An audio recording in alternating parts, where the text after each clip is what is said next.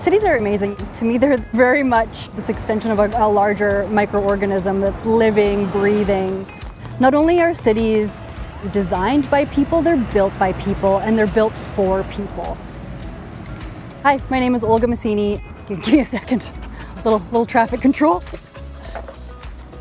I am the Director of Traffic Operations with the City of Edmonton. So we were faced with an interesting challenge when it actually came to physical distancing in our response to the COVID pandemic.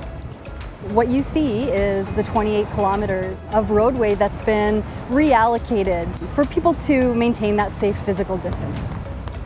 These urban places are really, they're an extension of our own communities and extensions of our own homes, and they're really for everybody to enjoy safely.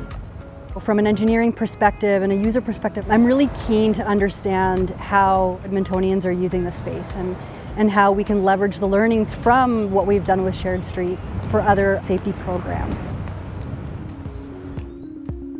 By reimagining that space, we're making it more inclusive.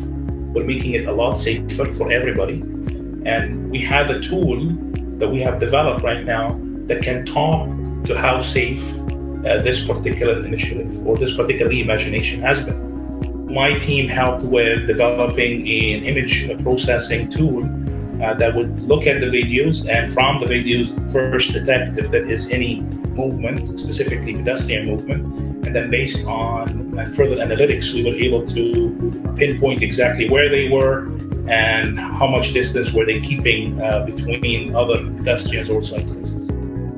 And so the first part showed that there was a huge surge of individuals using that space, and the results also indicated that there was a 24.5% reduction in the number of social distance violations, and also perhaps the highest percentage reduction in social distance or physical distance violation was observed in that location at 52.4%.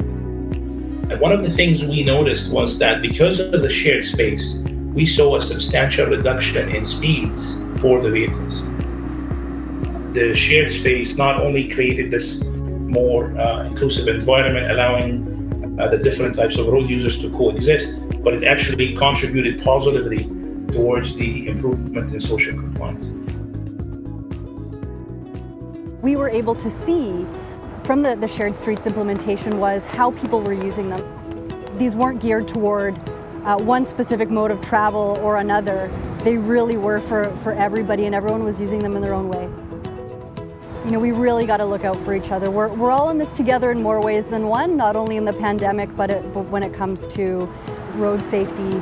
When we look at cities and we look at elements like shared streets, they're really important in fostering that connection that breeds greater community. And right now, we face some really tough times ahead of us.